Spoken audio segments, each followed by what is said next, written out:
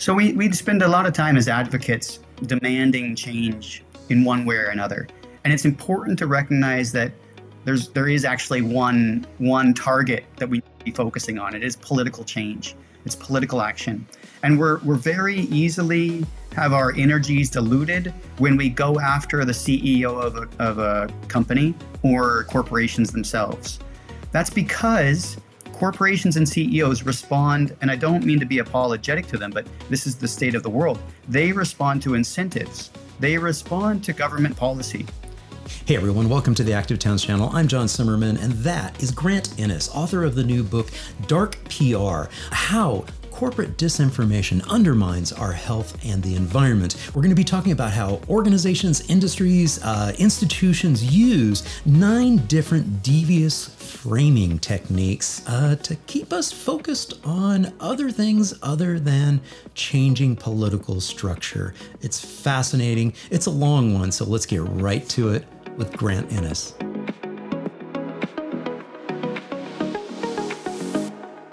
Grant, it's a pleasure seeing you once again. Thank you for joining me on the Active Towns podcast.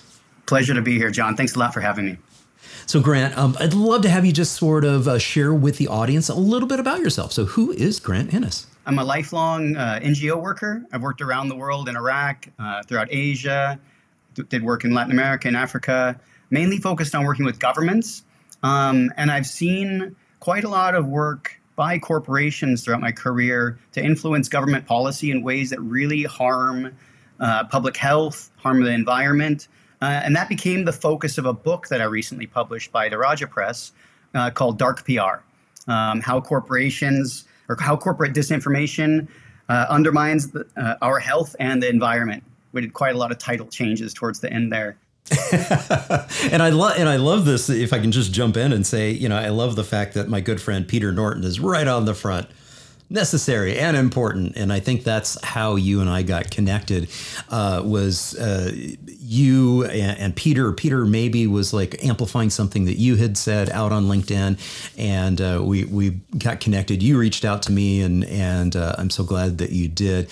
So where are you joining us from? I'm in Paris right now. I moved here recently, Nice. Not because of the great urban landscape and the work of Anne Hidalgo, but it's definitely a big plus. It's a beautiful city. Fantastic. Okay. So, oh yeah, great. Another American living in Paris. Hopefully I can get a TV show. Yeah, exactly. And I laugh in jest jokingly because I'm producing a lot of videos right now of me in Paris. And so I'm like reliving the fact that I spent a couple days there in November. So it's been wonderful, dipping back into that video, all that I shot and getting that out. So I know you've been sort of following along that I've been putting those videos out. So that's good stuff. I've been watching your slow rides to see if I can see my house in them. I haven't so far. I'm hoping. No, what part of Paris are you in? I'm in the 10th. I'm near the 10th. Republique Plaza. Yeah. Fantastic. That's great. Yeah, it's I try every time I go back to Paris, I try to stay in a different arrondissement so I can get a different kind of feel for the different areas, and it's all good stuff. All right, cool. Well, we are going to dive into this book because this is a really powerful book, and it's a really important book. I've been trying to share this with all my friends and colleagues doing work in active mobility and urbanism, because I think that this is probably one of the most important and most impactful texts to come out in a long time. And part of the reason is because it really gets into our core challenge. It gets right to the matter, which means we have to go right to the top. And I'm going to put, I'm going to just say this up front for all the listeners and all the viewers of this episode. Hang with us. You might get triggered at some point in time, because some of the things that we're going to talk about and some of the framing that comes out of this, and I'll let you talk more about framing and what that really means. It really starts to get to the heart of the matter in terms of how we've been duped. So with that as sort of a a caveat and a warning for our listeners and our viewers.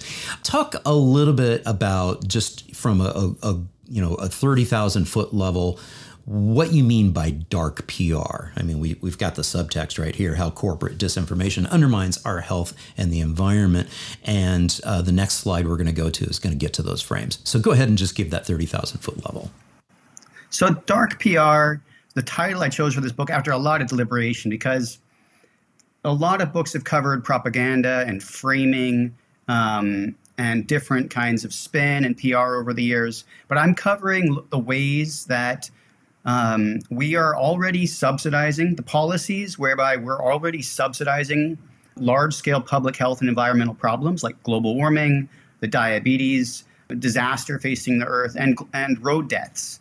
We are subsidizing these problems, and then the companies and industries profiting from these problems are throwing dark PR at us. They are using disinformation in order to distract us from meaningful solutions, namely ending the subsidies that they're profiting from. Right. That's the 3,000 foot lens. I love it. And part of what you're talking about here, talks about these 9 devious frames. And I think I remember a previous interview that you did where, it was tempted to title the book The 9 Lies. So, because it really is, this is cool. But before we dive into like these 9 different devious frames, talk a little bit about what you mean by subsidy. So subsidies are a name or a word that can be triggering for some people in some of the ways that it's used or in the ways that people claim subsidies exist. A subsidy is any kind of way that government policy incentivizes corporation. And those can be monetized. So the International Monetary Fund, for example, looks at all of the different ways that government policies are incentivizing fossil fuel extraction. Right. There's a guy at the University of California, Davis, named Mark DeLucchi, who's done a great job over the years of tallying exactly how much money is spent by the U.S. government to subsidize driving. And it comes to something between $5,000 and $14,000 per person per year, even for the people that don't drive, like kids. The numbers are astronomical. And as an example, if you'll let me kind of intervene, I pulled up a slide here, which I think gets right to what we're talking about in like a few bullet points in terms of current subsidies for road builders. And that'll really hit home, I think, with the audience here. So talk a little bit about, with that in the context, I mean, this is what we mean by subsidies. Yeah. So you got parking minimums. And so you have 2 different kinds of urban planning problems that are created by these subsidies. One is the absence of density, and the other one is the absence of mixed use. So for density, we ban density. Density is illegal, so we're disincentivizing it through subsidies. Parking minimums are one where governments make it so that a given city has to build a certain amount of parking per person or per anticipated customer. Donald Shoup is the man that knows all about this. I don't know if you've had him on the show already, but yep, absolutely. He's well known. Minimum road widths subsidized like the concrete industry. When you make roads a certain width by law, that's to the benefit of the road industry that those widths be wider. So there's a huge incentive there for the road industry to lobby for that kind of thing. Same with parking minimums, minimum lot sizes, the minimum distance between the front door of your house and the street, height limits, you name it. There's a laundry list of density subsidies. So when people think of single family homes, you often hear that people want them, that's the choice. But in fact, there's not much of a choice. Right. Single family homes are subsidized and mandated by law. And similarly with bans on mixed use, single family zoning means that you can't walk to where you need to get to. It's the opposite of the 15-minute city. Yeah. Exactly. I appreciate you doing that, and we kind of a little bit went out of order, but I really wanted to make sure that we kind of address the fact that, yes, it's broader, there's more nuance when we talk about subsidies. It's really the policies at the highest level within our governments that are, preventing certain things from happening, and banning certain things from happening, incentivizing other things from happening, as well as outright giving money, because there are those subsidies that are literal, actual cash being provided from the government to industry, to be able to prop up said industry and maybe try to stave off an economic meltdown. And we can think of some big name examples of governments doing that, whether that's like propping up the agriculture industry or propping up the oil and gas industry or releasing strategic reserves from oil. These are all things that help to artificially keep the price lower so that we can kind of keep that, car addiction, car dependency moving along and chugging along and that going. So I just wanted to make sure that we kind of definitely talked a little bit about that. It's the word subsidy is quite broad in that sense. So, okay. So with that said, let's get right back to what we were talking about here. So for those people who don't really understand, or they probably do understand that they may not know or be really super familiar with the use of the term frame. Talk a little bit about frames and framing and how that is manifests itself in spin. Okay. So a classic example of this is pro-life versus pro-choice, death tax versus estate tax. You have these are different ways of framing very important issues. And sometimes they might not actually be issues until somebody creates this framing devices and puts this through a focus group. But it's different ways of portraying the same thing through a rhetorical technique. Right. Yeah. Fantastic. Okay. So with that being said, so these are public relations, PR related manifestations. These are part of the tool book in terms of framing. And you have come up with 9 devious frames. Are these 9 that you've come up with sort of organically, or is this sort of been distilled from other published literature that's out there? This is each of these individually has been covered in published literature ad nauseum. Yep.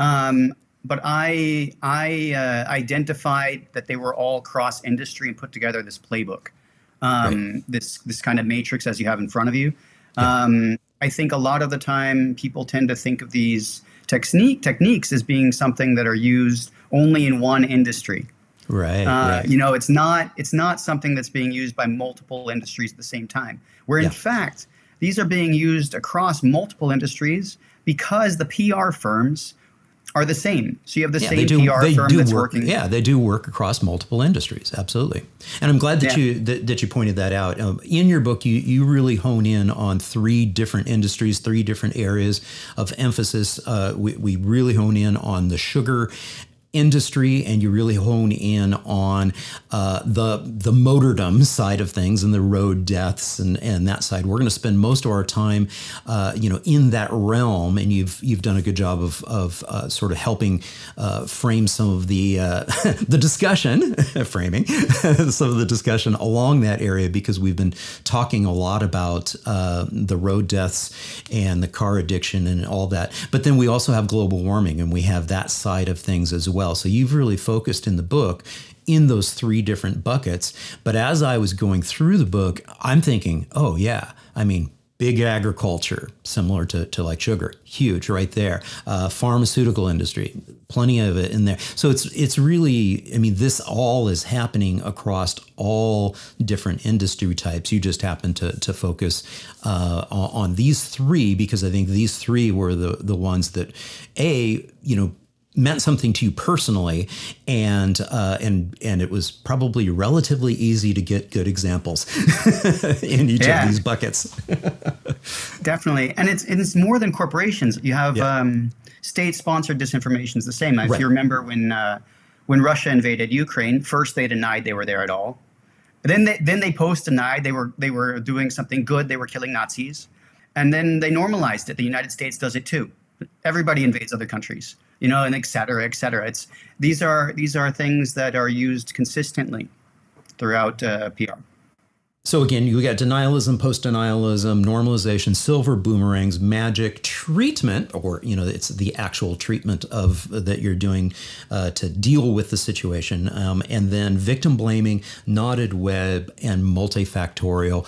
Folks that are regular listeners and viewers of this podcast, many of these are going to be quite familiar to you. But let's start off with denialism.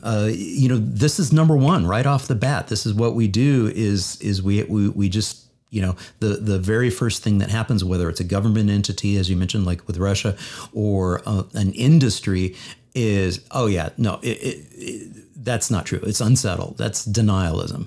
Talk a little bit more about Absolutely. denialism.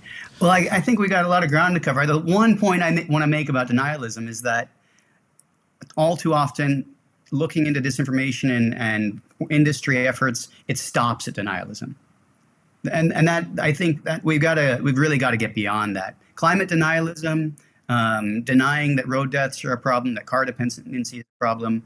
That's just the very tip of the iceberg, and we're almost distracting ourselves by fixating on it. Yeah, if you don't get past that, then yeah, you're kind of, pardon the pun, dead in the water. Absolutely. Absolutely. I mean, it's important, but it's there's so much more. I mean, this is a very famous book in the road safety space. It's from like the 1940s, and I can't see on my screen to read that little quote there. But this is an example of denialism, that speed is dangerous, that speed is harmful, and the author in the 40s is comparing it to the big lie, calling it the big lie, that they would say like, oh, speed, maybe it's dangerous, but not in all cases. Right. But yeah, in what case you get hit by a speeding car, do you not die? Yeah. It's ludicrous. Yeah.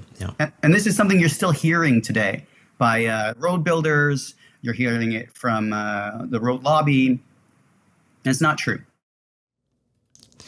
I'm getting a good chuckle out of this photo itself because I see that we have our headphones in the background.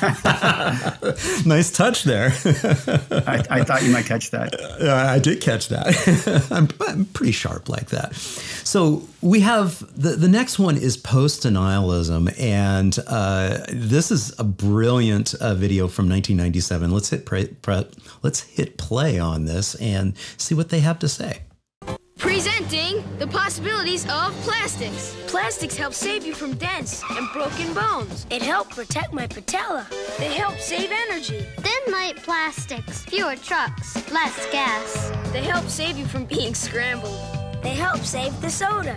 They help food stay fresher. Brussels sprouts? Plastics can even help save toddlers from trouble.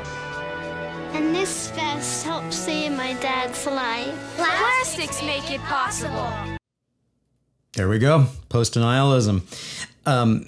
This is another version of it, and this one's kind of in your face. Hi, I'm Albert Lawrence in sunny Southern California, here to talk with people about environmental costs. I'm going to find out if people are surprised to learn that plastics actually have less of an environmental cost than alternative materials. Let's go see.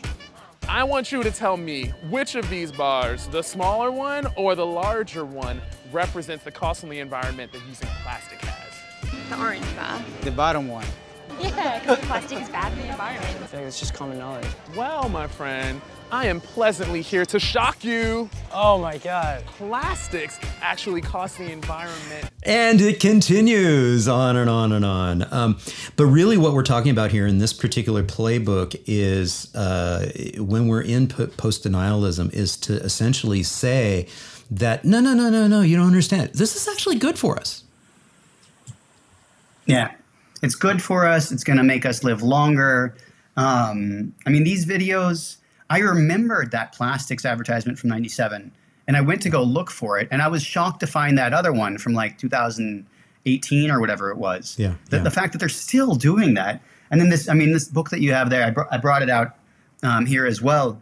Yeah. It's so disturbing. For those of the people that are listening to this, the title of this book is called, and this was written by a fossil fuel lobbyist, The Many Benefits of Atmospheric CO2 Enrichment, with the subtitle being How Humanity and the Rest of the Biosphere Will Prosper from This Amazing Trace Gas That So Many Have Wrongfully Characterized as a Dangerous Air Pollutant.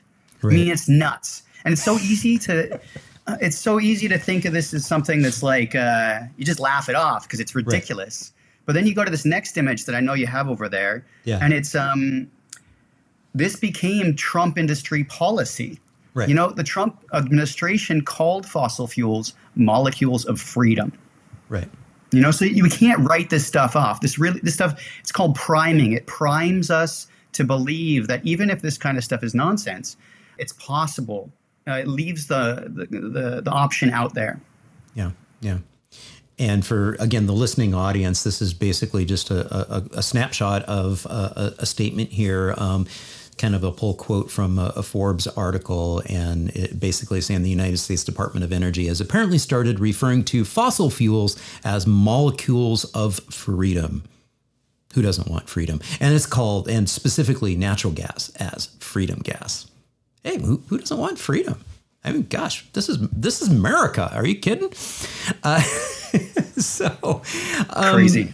It is crazy, but it's actually, you know, the reason why so much of this actually resonates is there's actually, you know, grains of truth in it, you know, in the sense that, yes, you know, fossil fuels, the ability to do this has really profoundly changed mankind and our world and the ability to do things, and the fact that, you know, even plastics are essential in being able to do a lot of things, you know, in terms of being able to they're very, very frequent in the surgical, you know, environment and the realm. And so we're not saying that any of this is just completely evil and bad and we have to go back to the Stone Age.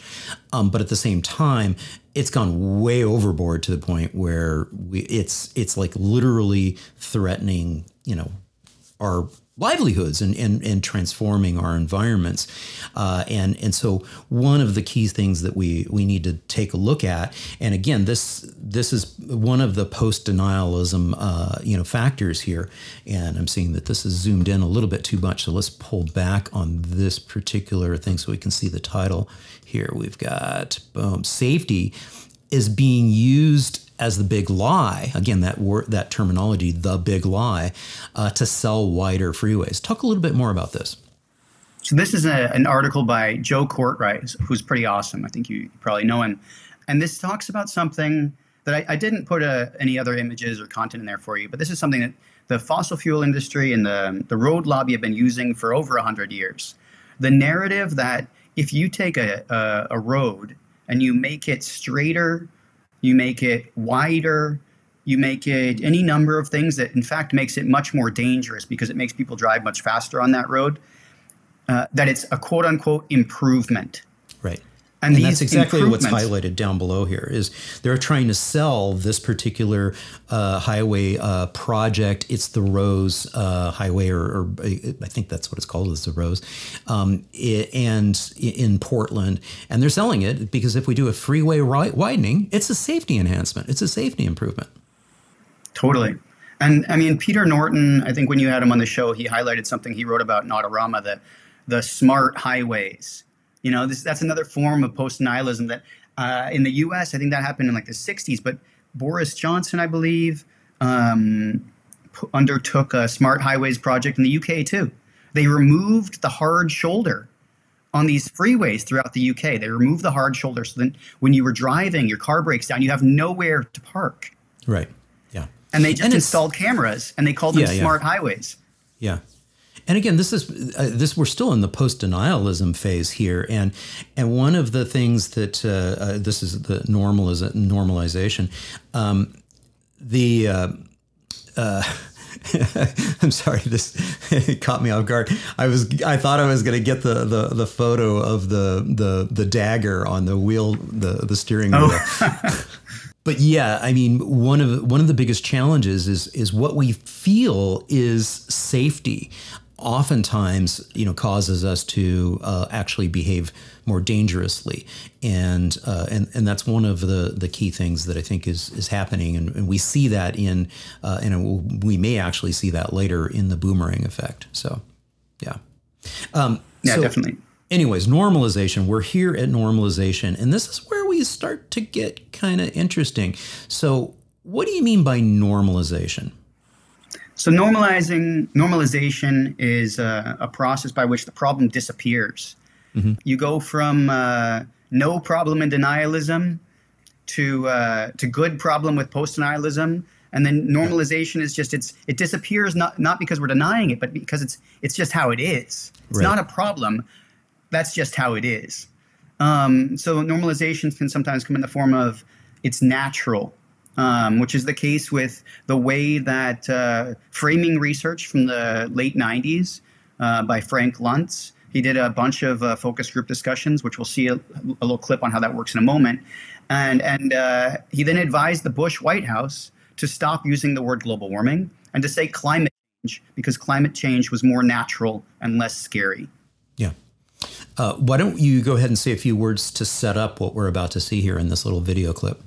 Great. So this is a clip from the film Vice from 2018, which is a movie about Dick Cheney's career, essentially. And this clip shows Dick Cheney participating in, it starts out with him participating in a kind of conference or meeting where they're discussing how they're going to reframe the estate tax as a death tax, and that it was the result of work by Frank Luntz, and then they show how Frank Luntz runs his focus groups discussions and how he creates the term climate change. Unfortunately, the clip is copyright protected, so I'll be sure to include a link in the video description below so that you can access and watch it yourself. Brilliant. And here's an example of the normalization of road deaths, because it's happening. It happens all the time. It's like, and in fact, when you kind of are trying to have conversations with people about the need for decreasing the number of casualties on our roadways, in some cases, people are just oblivious. They don't even know that, nearly 115 people plus per day die in traffic crashes in the United States, to the tune of about $43,000 lives annually. And then when they do, if they do know that, then they just kind of say, it's kind of it's normal. I mean, this is the risk that we take. Talk a little bit more about this normalization effect. Yeah, I mean, you hear people saying it's the cost of progress and these kinds of things. I mean, this is really the research from Peter Norton, Dr. Peter Norton, is just incredible. He wrote this book, Fighting Traffic, in 2008, and it remains. It's had really long legs. It's a very important book. But in writing that book, he went deep into the archives and found that the term accident to refer to road deaths was something that was created by the automobile industry, sending pre-written newspaper articles to newspapers every time somebody died, using the word accident instead of crash. Or at the time, people were using auto murder and these kinds of more flamboyant terms. There was an effort, just like in the case of changing the term from global warming to climate change, there was an effort to change the term collision, crash, motor murder, whatever, to accident. And that framing has normalized the problem very successfully. So when you talk about road death, people think, why is that even a problem? You have public health people saying that it's a pandemic of road death. You have 1.3 plus million people dying per year. And yet, who cares about accidents? Because the framing has been so successful. Yeah. And we did have Jessie Singer on the podcast in the past with her new book, There Are No Accidents. And so, and I do encourage everybody also to go back into the archives. I did interview Peter Norton with his first book, Fighting Traffic. And you're absolutely correct. The research is just really astounding. And in fact, when he points out that in the United States, the communities, protested and came out and took to the streets to try to create a safer environment. just as we point to in the Netherlands and say in the 1970s, they came out and said, stop the child murder, da, da, da, da, da. And because of a variety of factors, it was successful over there in terms of being a turning point, heading towards more safer streets and roads. Here in the United States, it was very successfully quashed, in part because of these 9 devious frames. So talk a little bit about this boomerang effect and the Jevons paradox. Well, I'm delighted to. Before I get deep into it, though, I want to say that the first 3 frames we're looking at are all frames that are a little bit easy to understand. The following frames are all proposed solutions after industry can no longer quash dissent by just trying to say the problem isn't a big deal. And I'm not saying here with this section, I'm not suggesting we shouldn't be doing some of the things in industry suggesting or talking about. I'm only, like, for example, ambulances, which we'll get to in a moment. We definitely need ambulances. We need a lot of things. But that industry uses these framing devices, these techniques, to keep our focus away from ending automobile subsidies. Right. So and in that sense, we really can't do both. You can't propose that you vote yes and that you vote no. Policy always is a zero-sum discussion. So any effort to promote one frame distracts from another. And I think that's really important. And so this silver boomerang frame, which we'll get into in a moment, was famously used by the tobacco industry in order to sell safer cigarettes. And so the tobacco industry created this product with the cigarette filter. And what happens with a cigarette filter is you inhale more deeply, and you end up actually having just about the same amount of carcinogenic content in your lungs. So you get really no gain. And the concept behind the silver boomerang is it's a frame where the more you engage with it, the more you just keep the problem going. You don't actually eliminate it. It boomerangs back on you. And so here for global warming, that framing is energy efficiency. For well over 100 years, industry has been telling us that we don't need to, stop using fossil fuels. We just need to be so efficient that we use less over time. But what happens in Stanley Jevons in the 1890s, he realized that the more efficient you made a fuel, a coal power plant, the more coal you just ended up using. And this is called the Jevons paradox. And there's a huge amount of research that I quote in my book to substantiate this. And it's sort of the basis to induce demand, too. We know that if we add additional lanes to a roadway and make driving easier, then more people will drive. There's less friction there. And therefore, that's the reason why, because of the induced demand, we don't see that relief of, let's just add another lane. It goes on to infinitum because you just continue to induce demand.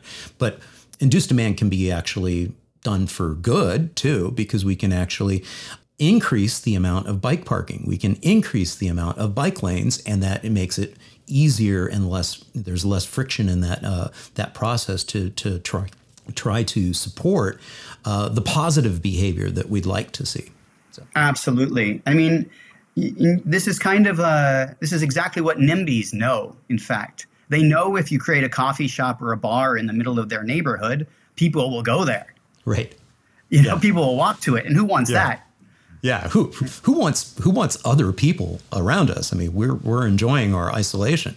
Yeah. We say exactly. in jest, but we understand that, yes, things you can have the tragedy of the commons where too many people, too much can happen. And that's part of what gets drummed up in terms of the fear factor and the fear mongering that takes place. And we can probably touch upon that a little bit because it's part of the playbook. Oh, here's the photo. Yeah, this is an incredible photo. This is Tulloch's spike. Yeah. So Dr. Tulloch was a professor, I think at University of California or University of Southern California, can't recall, but famous for inventing this spike. He said this was the most intelligent safety device that could be invented because if somebody drove this car, they would be so terrified that they would never crash. And that is the underlying principle behind risk homeostasis applied in the opposite. And I don't actually propose that we shouldn't be trying to improve safety technology. I think it would be ridiculous to say we shouldn't be trying to make things safer. I'm only saying that in the end, the road deaths are a result of driving. And you don't end up really reducing population level road deaths with technological gizmos.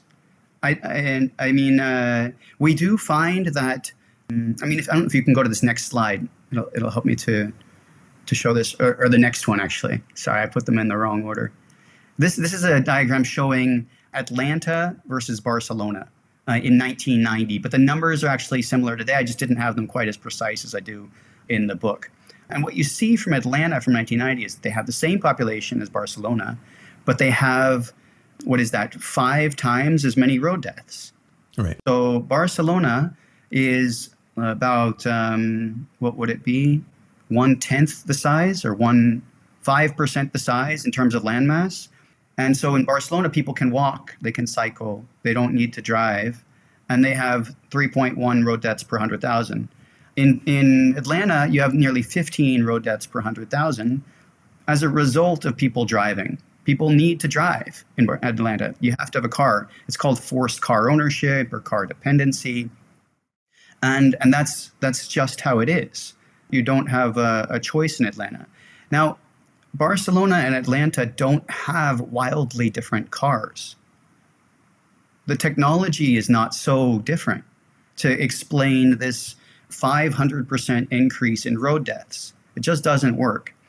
But with all of that said, corporations use technological gadgetry to say they can make cars death-proof, and say that we just need to wait until safer cars will save us. Safety technology will save us. And if you can go back that one slide before. I was going to say, that's the science promise, and this was a big part of Peter Norton's second book, Autonorama, too. Yeah, exactly. The slide says, science promises a future free of traffic accidents. Yeah. And then it shows all of these kinds of gizmo cars from the 60s traveling around quite safely, I'm sure. Yeah. Yeah. And I think when I had Todd Littman on the podcast, he's like, where's my jetpack? I want my jetpack. I'm still waiting as well. I'm still waiting. I do want to go back to this particular graph of Barcelona. Again, we know that the data is a little old. This is 1990. It would actually be interesting to see what the road deaths per 100,000 population are now in Barcelona. At this point, it's saying 3.1 road deaths per 100,000 in population. But Barcelona has actually gone through some major transformations to try to make their street grid even safer. Because, again, I want to emphasize, cars are not banned in Barcelona, but they are managed in Barcelona. There is a car plan, and they have launched what they're calling the super NIAs, or the super blocks. And in these 9-block grids, where the exterior of the roads around the exterior of the super block is a 30-km/h zone, but interior, those streets are grids of ultra slow speeds, so like 7 miles per hour, right around 15 km/h in the interior. And many of those streets, have diverters and making sure that they're not being used by motor vehicles as cut through. So it would be interesting to see, we're getting a little bit off topic from the reason why this slide was there, but that just popped into my head, was that it would be interesting and fascinating and maybe unfair, because it has had such a profound change in terms of the built environment. Yeah, I think there are probably two things going on with that. What I'm about to say is that it's safer now.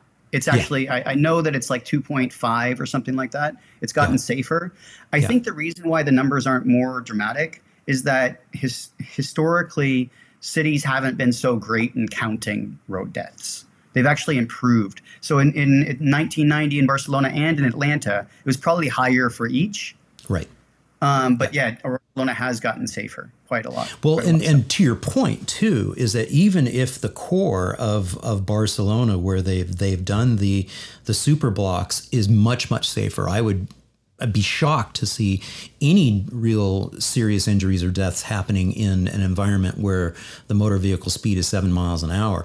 But just like the Dutch have seen through their recent analysis, the 50-kilometer streets that they still have, the main roads that are still a little bit more analogous to our stroads, those are the most dangerous streets that they have in their urban environments. And now they're committed to getting rid of all those 50-kilometer-per-hour streets because the death rates and the serious injuries are unacceptable to them, which gets to sort of their positioning in terms of at the very high level of what they mean by a systematic safety and structures within their political environment to try to, do a debrief after a fatality and say, no, we need to do better. They're trying to hold themselves accountable.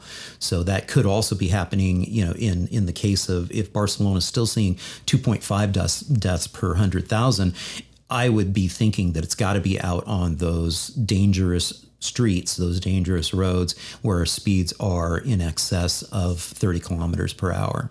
Yeah, couldn't agree more. And just to go back before we move on from that, we do want safer cars. We want more. We're not proposing to make this, things folks. safer. No way. And I'm not proposing by any means that we cut investment in safety research or anything like that. But it is important to note this framing is really devious and has distracted us from improving the built environment and reducing vehicle kilometers traveled in the cities where we live. I think the average American city has a per person rate of 25 miles per person per day. That's again including children who aren't driving.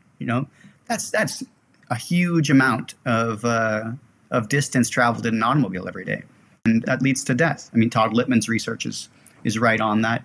Rune Elvik came out recently with a study that found that 90% of road death reductions in Norway over the last 10 years were the resultant reductions in vehicle kilometers traveled. I mean, it's a huge and important variable that we get distracted by when we focus on gadgetry. Yeah. And I love just lingering on this shocking photo. It is gory. I mean, if you can just imagine what this is like, it's kind of what driving was like before we had the seatbelts, before we had the safety equipment, before we had airbags. It was actually quite scary to be driving because if you did have a crash, if you had a collision, if a mistake happened, there was a very good likelihood that there was going to be serious injury and or death. And so, yes, I'm with you. I don't want to go back to the dark ages of quote unquote death traps as automobiles. But at the same time, the point of this photo really is if you knew that when you were driving, and you made a mistake and you had a collision, death would occur, even if it meant for you or your loved ones, would that change your behavior? And, so that's part of it. But we're going to get to it later. That is part of one of the devious frames that is also about kind of shifting the blame. So we're going to get to that later. But we're going to talk about magic right now. So the magic frame, and now we're going to start with carbon capture storage. Yeah. I hated writing this chapter. I hated doing the research. The whole thing is just so ridiculous. I didn't even know where to begin. So many people have already talked about it. I can't believe that the U.S. government just invested more money in this. It's throwing bad money after bad money. Yeah, it's the idea that we can just take energy and use it on machines that will pump emissions back under the ground. It's crazy. Maybe I'll pass it to you, John, if you have anything to say there. It just makes no sense. Well, that's the magic frame for global warming. I think that the magic frame, we should switch right over into Peter Norton's world of Autonorama and talking about the fact that, this is a frame that's been sold to us, forever. This is a 1956 advert. So let's take a listen and watch this.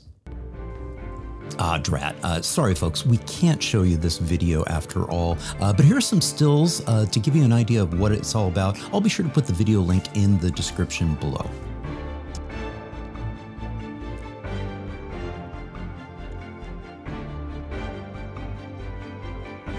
really what we're talking about in that particular frame there is that, yeah, the magic solution, technology is going to save us, and we can just sit back and have a cigar while we're riding in our hermetically sealed metal box on our automatic. Did you notice that that was a barrier protected fast lane? I think they might. I remember reading about how they filmed that, and I think they might have filmed part of it with like actually a remote controlled car at the time. Yeah. So for the listeners, you're not going to be able, you didn't see the image or the video, but they do this motion where they drive very close to an impaling object. Yeah. And I just was thinking to myself, they must have put those people's lives in danger just to film this nonsense. Craziness. Okay. Moving on.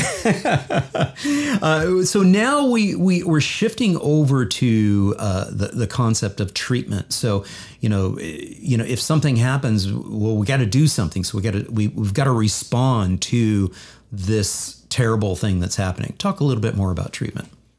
So treatment frame it's medical care instead of medical prevention. In the case of global warming, it's adapting to global warming rather than stopping it, rather than mitigating it. And corporations have promoted this idea that we need to be doing both. But in fact, the more we mitigate global warming now, the more we are adapting. We don't have to adapt as much. So by mitigating, we're focusing on adaptation. But again, adaptation is it's something that we definitely are going to have to do in every place in the world. But all cities are already doing it. So when corporations are focusing on this thing, it's kind of like, to me, it's ignoring the fact that everybody is doing it by default. But by default, we are not mitigating climate change. We're not global warming, sorry.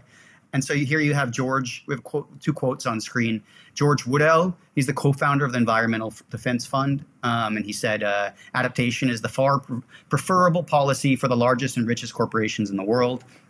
And we've got this other quote from Gavin Newsom, where he's saying Trump's doing everything right to respond to these disasters. He's referring to the fires, I think in 2019 in California, and everything wrong to address what's happening to cause them.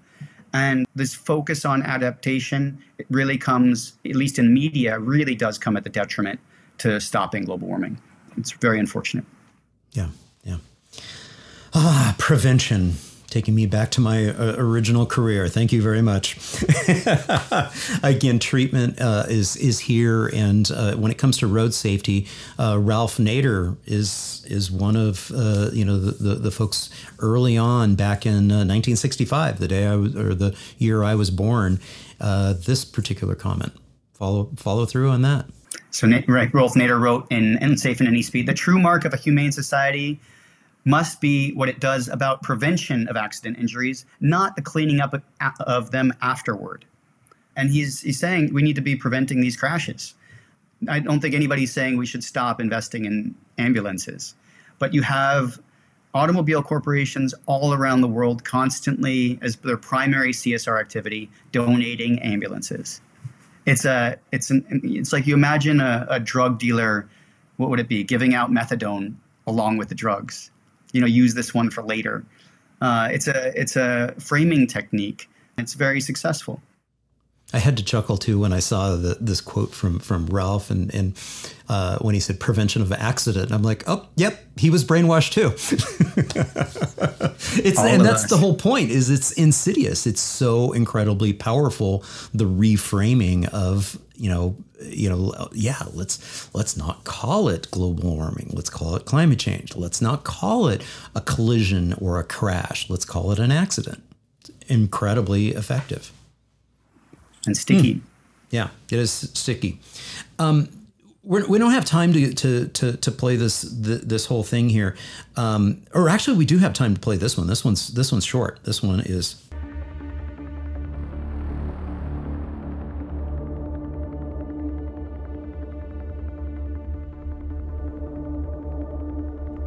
Brilliant. It's brilliant because it's a form of victim blaming, and we see victim blaming all the time, especially in the road safety arena. In the reports from the journalism, it's like, oh, were they wearing dark clothing? Did the cyclist have a helmet on? These are all very, not so subtle victim blaming now that we can see it. But, this is also a form of victim blaming, the carbon footprint. And the fact that literally that was a manifestation of corporate industry. That was a manifestation of BP. And that's what this graph is indicating, is that, nobody was looking up global warming on Google until 2005 or carbon footprint until 2005. Yeah, I mean, BP, you had the term ecological footprint kind of bouncing around in academic circles, and BP heard about it, latched onto it, and created this campaign in 2005, essentially, to focus on carbon footprint. They spent millions and millions of dollars on this campaign. The term and the campaign associated with it won a big PR award that year, actually, which is crazy to think that PR awards are given out for this kind of stuff. And it's been very successful. And it's not that individuals can't take action on global warming, but they need to be actions oriented in changing the political system, by the actions oriented towards organizing for political action, and getting people to not look upwards towards their political structures and look downwards towards their feet is genius. Oh, it's genius. That's why I said genius. It was brilliant. I mean, it's just absolutely. And again, this continues, here in terms of, I mean, they're literally just kind of laying it all out here for us. Next we introduced the data or the idea of a carbon footprint before it was common buzzword and It just takes off. Wait a minute. We need to hire these guys. We need to hire these guys. Yeah. So this is the one we won't go too far into, but it's another form of victim blaming. And literally this particular video leans into the fact that they're shaming people who are the victims. And it's several individuals. It's like 9 individuals, right? That were hit and had amputations and et cetera. And they were the victims of these traffic crashes, these et cetera. But they're literally leaning into and blaming them, or they've been basically brainwashed into believing that, they are really the sole reason that they are in the situation that they're in. Exactly. And it's Buick Motor Cars created this campaign where they took 9 people in China who were victims of injuries, of crashes. Yeah. And there were amputee victims and wheelchairs and on stilts. And Buick took them to dangerous places throughout China to stand in the middle of high-speed, busy intersections and filmed them standing on one crutch with signs. And the end of the spot campaign says, signs are there for a reason, obey the rules. Yeah. I mean, it's a tearjerker when you realize what it is. We'll have to post the link, I suppose, for your viewers and listeners. Yeah. But really, really horribly good example of victim blaming.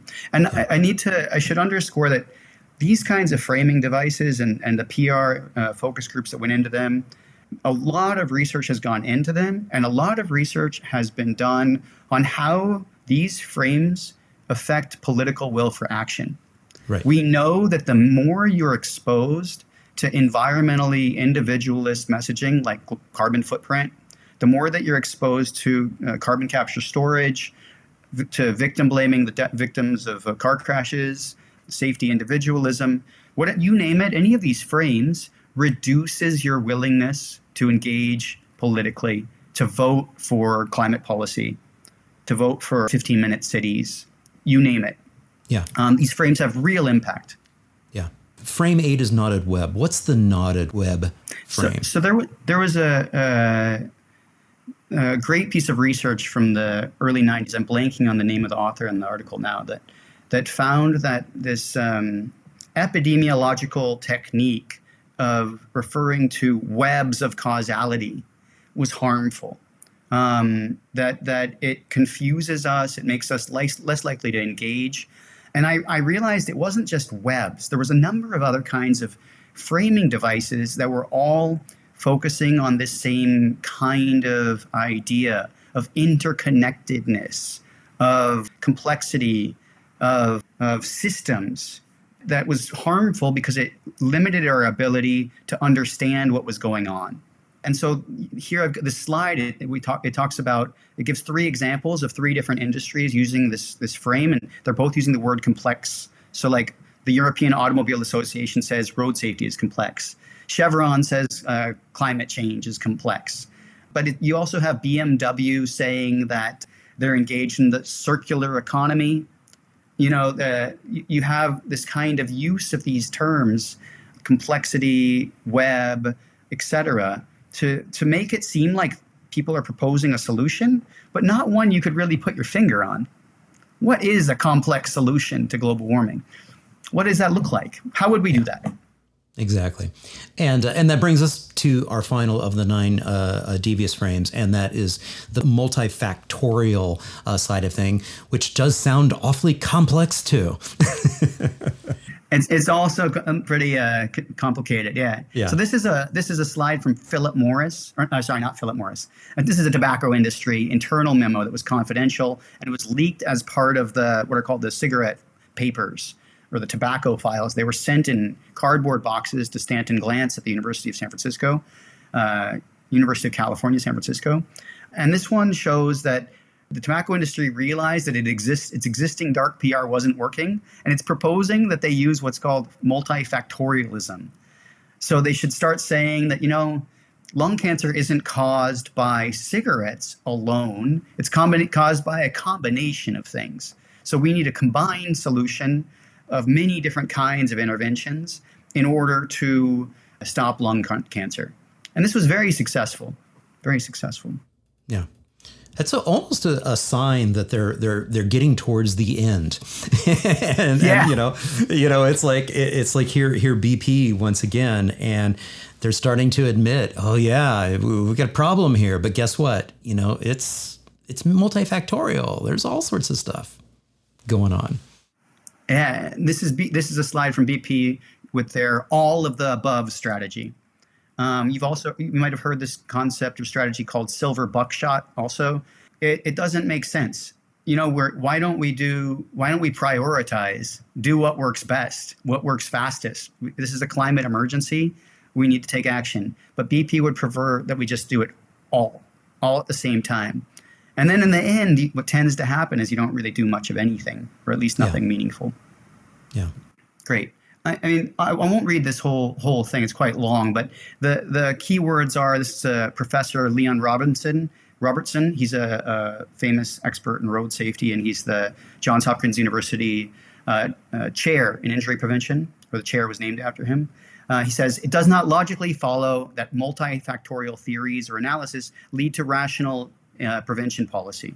And he gives an example of in New York, they apparently installed some kind of window barriers. And he says, what if we tried a multifactorial strategy and we went after the drunk parents and we went after the distracted children? That we probably would have implemented something meaningful like these window barriers much later, or perhaps not at the scale that was necessary.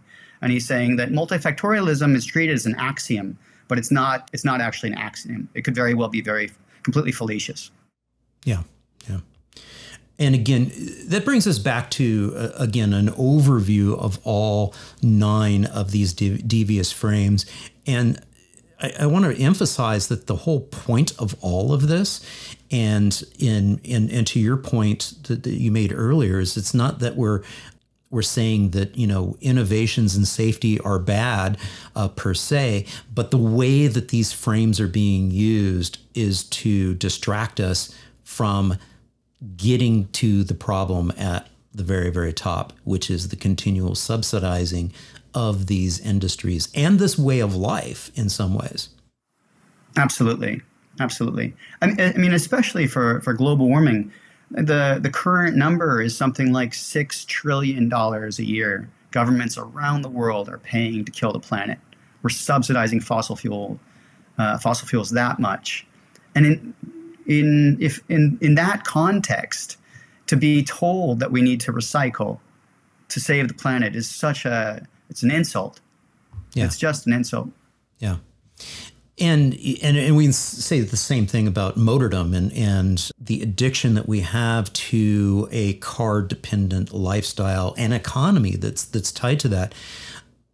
Talk a little bit about the challenge that we have in front of us, in the sense that one of the main critiques that people will have for this is, yes, we get it. We can see now, we can actually see how these 9 devious frames are at work and are so insidious and are shaping the way that we see things.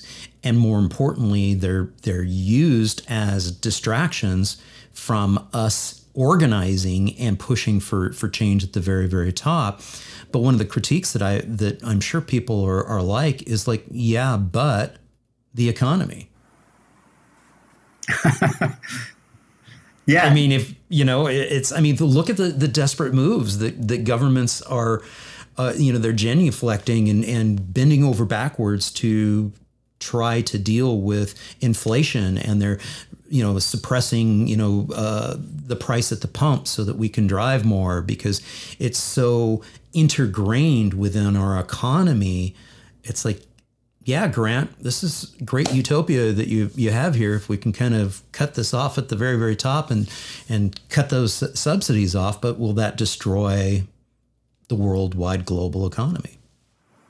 I don't think so. I mean, anytime you saw this study that came out, I believe in the LA Times. It was republished there yesterday or the day before.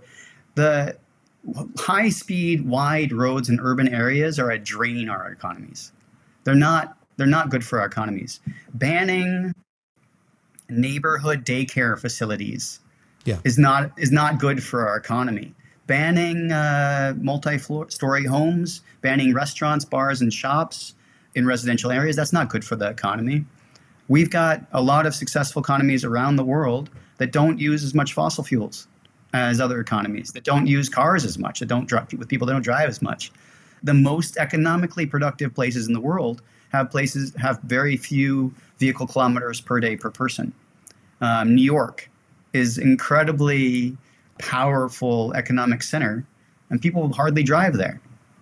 Right. So I think this argument that we're going to harm the economy somehow by removing the laws that are killing the planet and ourselves doesn't really have much merit to it. And the way forward that I'm proposing is not that we do something different, only that we remove the barriers to good policymaking.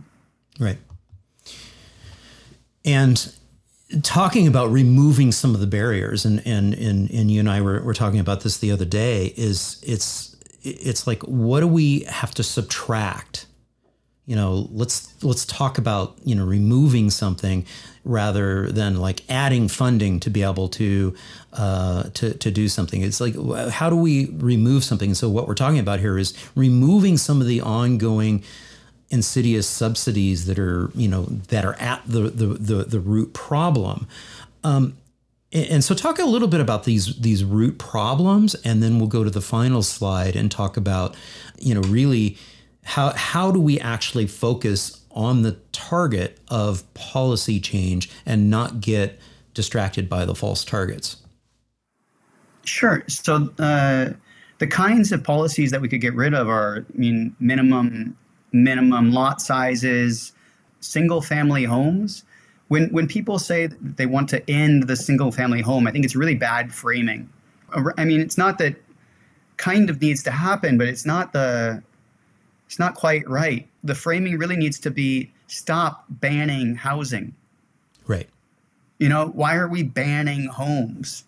It's like forced homelessness is what we should be calling it. End forced homelessness. When we say we want to end single family homes, it's like we're attacking people's houses. Nobody likes that. It's easy to get on the defensive. But it's almost like what you're saying is it's not a war on cars. What we're talking about here is a war on car dependency, and we want to see more freedom. We want to see freedom of choice in more than just one mobility mode. Yeah, we don't want forced car ownership. We're being forced to own cars. And I think we need to adopt that framing a lot more, because we need to be subtracting these policies that are forcing us to have these things. The root cause of car dependency is we're being forced to drive cars by public policy, by bans on mixed use zoning, by subsidies to the fossil fuel industry that artificially lower the price of petrol and energy, gasoline, lot sizes, all of the things that we talked about before that end up leading to forced single family zoning. We need to end all of those things. We need to make it so that people don't have to drive so much. We need to make it so that it's not so cheap to burn so much energy. Yeah. Who's doing a good job at this? Any countries, at the, sort of like leading the way in terms of this? I mean, we obviously here in the United States, we're challenged in the sense that it's going to be kind of hard for us to decouple ourselves from this level of corporate influence. But are there any stars from a democratic world perspective of helping us to see a way forward? There are lots. And I think the Netherlands gets so much good press, and it's well-deserved. But I think when you look at road deaths per capita and CO2 emissions and fossil fuel subsidies, you have quite a number of countries that are doing an excellent job. I mean, the UK, on a much tighter budget, has almost the same road death rate as Sweden. I mean, they're doing a great job over there. I mean, and they're fighting really hard to do better. In terms of fossil fuel subsidies, they're very low. But in terms of really succeeding in removing a lot of these harmful subsidies, New Zealand is the world leader. They got rid of their agricultural subsidies, I believe, in the 70s. I mean, the bulk of them. They're leading the global discussion to end fossil fuel subsidies. They just, I forget exactly which policy it was, but I believe they ended single-family zoning last year. They're doing a fantastic job. They've got a long way to go, but they're definitely leading and pushing for these kinds of things. Yeah. And hopefully that's going to help them too, eliminating single family zoning, because they also are in a situation where it's very, very difficult to find housing. Housing is extremely expensive there. Definitely. I mean, I think that they made this decision out of political necessity. A total bipartisan effort came out and just said, we can't do this anymore. Yeah, I hope it helps them. They really do have quite a crisis there. Now, Grant, unfortunately, we've only scratched the surface of what is dark PR and what we do about it. And it's unfair for me to spring this last slide on you and say, okay, well, what do we do then? We know what we need to do. We've talked about it. We need to have political change at the very top. What we don't really need to do, and you don't spend a whole heck of a lot of time of how to go about it, but you spend enough time to really give us a little bit of a roadmap in terms of what we need to avoid. And those are the false targets. Talk a little bit more about how we get meaningful change when it comes to policy change. So we spend a lot of time as advocates demanding change in one way or another. And it's important to recognize that there is actually one target that we need to be focusing on. It is political change. It's political action. And we're very easily have our energies diluted when we go after the CEO of a company or corporations themselves. That's because corporations and CEOs respond, and I don't mean to be apologetic to them, but this is the state of the world. They respond to incentives. They respond to government policy. CEOs and corporations, albeit they try to influence government policy to their favor, they're responding to it in the way they act on a day-to-day basis. And the same goes, it gets a little bit into the sociology of it, but the same for politicians, the same for plutocrats. These stakeholders are responding to the incentives around them that are set by politics, by government policy. And we need to be focusing on government policy. And one of the ways corporations try and distract us from government policy was to voluntarily say, I will be the woke CEO, or I will be what Joel Bakan calls the new corporation, or the woke corporation, sometimes called. As well as the apologetic leader. Like if we focus our attention on the CEO. Exactly. And they're like, oh, mea culpa. It's like, again, these are false targets. In other words, it's shifting our focus away from political change. That's what we need to be laser focused on. And sometimes you'll hear corporations say we need a multi-stakeholder approach, that we need all hands on deck, that we need but this is just, This is like somebody comes to rob your house and says, really to solve this problem tonight, we need to work together. Right. It's like you don't want to be entering into the partnership with a person that is trying to influence policy to have you killed. It's not a good approach. Talk a little bit. Again, as I mentioned, you don't spend the entire book talking about what we need to do now. That's probably book number 2. But talk a little bit about, okay, so we're laser focused on what the target is, political change. At the very, very top, we need to be working on this. But just say a few words about, okay, how do we do that? Help us, Grant. How do we do that? We need to be organized. We need to spend a lot of time organizing. We're distracted from organizing now. I mean, I make the distinction between organic social movements and atomized social movements. And atomized social movements are those that's what corporations are really promoting. They promote three ideas: electoralism, they promote mobilizationism, and what I call consumer investorism. They try and break us down into individual parts. So they say that democracy is just voting. Democracy is just protesting. How did women get the right to vote? It was not voting. They did not vote themselves the right to vote because they didn't have the right to vote. They organized and they protested. And this is something that's been long demonstrated. This is not like something new. We know that democracy is more than voting. But over and over again, you're hearing people say, like, you need to get engaged, go vote. That's not enough. Get engaged, go organize. Get together with 4 of your friends and meet regularly, discuss the things that are important to you and your communities. Then go meet with your policymakers and then meet with other groups. This is the classic form of organizing in human history. This is how we organized the Million Man March. This is how the women's movements were organized. This is how we fought, I don't know the full way of saying it, CCFs to save the ozone. This is how we got lead out of gasoline and out of paint. The history of improvement in human society is one of people organizing together, coming together, and demanding change from political actors. And we're distracted by this just vote narrative. We're distracted by just protest. But protests, they're the symbol of social movements. They're the externalization of it. They are not those movements. They're just an emblem of them. And then the other way we're atomized is we're told that we can boycott stuff or we can divest. And I know it's a little bit controversial to say this kind of stuff doesn't work, but the evidence is really clear. The same with the inverse, boycotting and impact investing. You're not changing political structures by doing this. You're still operating with them in the market. And so these are narratives. Yeah, and I was going to jump in and say, and this is exactly what industries and the powers that be want, because then it's, again, you use the term atomized, then it's like us acting as individuals, exactly, singular atoms versus coming together as a powerful group.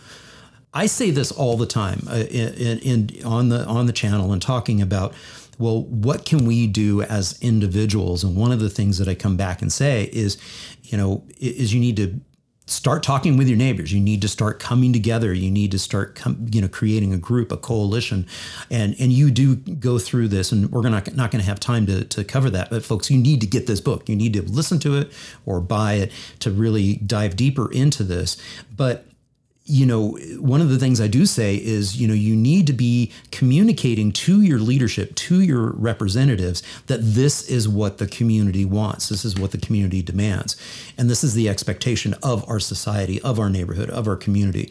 And if they're not listening to you, you do need to vote them out. So there is a voting component. You do need to run a slate of candidates that will listen to your needs and do that.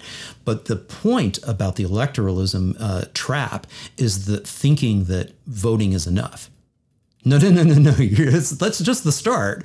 That's making sure you've got the people, leadership in power that is, you feel committed, are going to, resist those temptations, resist that the status quo of the system, will fight to change the system, That's the whole point. We're trying to change the structure of the system that's getting us into this trap, getting to the root cause. But the other point of that is you can't just think that you're done. I did my voting. We got the person in power that we wanted. Now, you still have to be constantly making sure that there's follow through. Again, steering this tanker that we have, terrible analogy, but it's true, it isn't going to change. I wasn't really meaning a tanker. We're turning this ship, and I'm thinking of a sailboat. You know what I'm saying is that we have to be diligent and persistent and make sure that these changes, these difficult to achieve structural changes do happen. Yeah, absolutely. Absolutely. I mean, we were all so happy when we got Barack Obama elected. And then Barack Obama, I mean, a lot of great things about the guy, but he increased fossil fuel subsidies almost every year he was in office.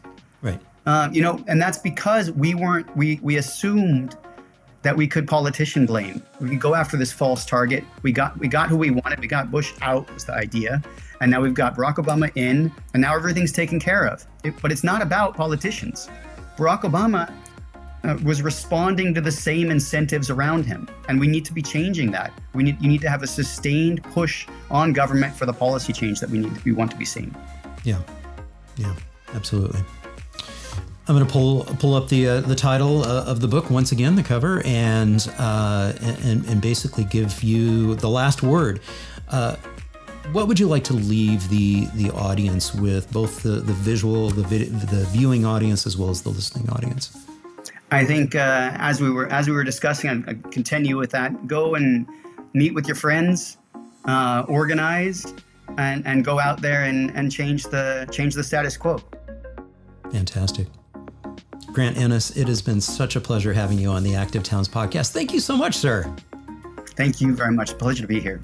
Hey everyone, thank you so much for tuning in. I hope you enjoyed this episode with Grant Ennis, and if you did, please give it a thumbs up, leave a comment down below, and share it with a friend. And if you haven't done so already, be honored to have you subscribe to the channel. Just click on that subscription button down below and ring the notifications bell. And if you are enjoying this content, please consider becoming an Active Towns ambassador. There's many ways that you can do so. You can just click on the link down below for the YouTube super thanks, as well as becoming an Active Towns Patreon supporter, which actually gives you the ability to get all of this content ad-free and early, so there's the bonus there, as well as consider getting things from the Active Town store. We've got some really cool Streets Are for People swag out there at the Active Town store, as well as, if you are so inclined, you can leave a donation with the nonprofit. All of that can be accessed on the website at activetowns.org. Again, thank you all so much for tuning in. It's always wonderful to have you along for the ride. Until next time, this is John signing off by wishing you much activity, health, and happiness. Cheers. And again, sending a huge thank you out to all my Active Towns ambassadors supporting the channel on Patreon, Buy Me a Coffee, YouTube Super Thanks, as well as making contributions to the nonprofit and purchasing things from the Active Towns store. Every little bit adds up, and it's much appreciated. Thank you all so much.